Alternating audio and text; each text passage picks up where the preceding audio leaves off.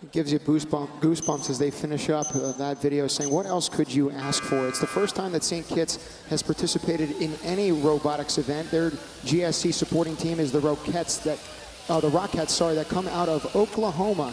And Dr. Neal, their mentor, is the author of the first IT textbook published in the Caribbean.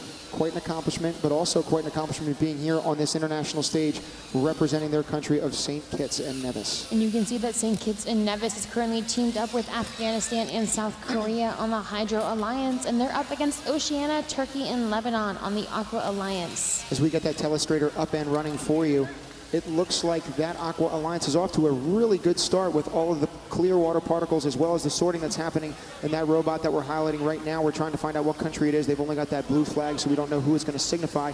But in the meantime, we've also got these 3 robots on the left side of our screen for that Hydro Alliance as well. Korea is looking like it's making quite a move in terms of trying to get up and around this bridge over and trying to dump some of those contaminated particles for 4 points apiece. Now, right now, we only see one contaminant ball that is in the middle of that river. If we zoomed back out, we would have seen it, but we also want to focus on the energy that some of these teams are bringing into the competition, including those fantastic and multicolored clown rainbow wigs from that team on the edge. Yep, Lebanon's definitely showing their spirit with those rainbow wigs, and right now you can see them as they were right on the screen. They were also having the entire audience join them in clapping before this round began, so they're really bringing the energy here.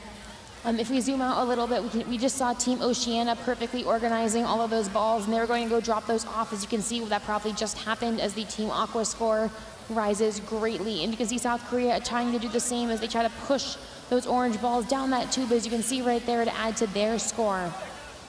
As we clear that telestrator off, you can see St. Kitts and Nevis pumping towards their corner to put some of those balls into the water reserve. Right now, it's using its tires as battering rams, trying to push and funnel some of those water particles in there, getting some extra points. They got a 10-point lead right now with 30 seconds to go. Both of these alliances have finished their 10 contaminants in the lab, which means that they're going to stop flowing. And in the last 20 seconds, we're going to see if they try to clear the river for 15 points or whether they all try to go for those hanging bar points. That'd be 60 if they can get a triple hang. Yep, as we've mentioned, each robot successfully hanging in the air is 20 points, and each robot successfully parked on the bridge is going to be 5. As we see, we have two robots on the Hydro Alliance already in the air, and it looks like the other one is trying to get up but might be having a connection issue, as we mentioned.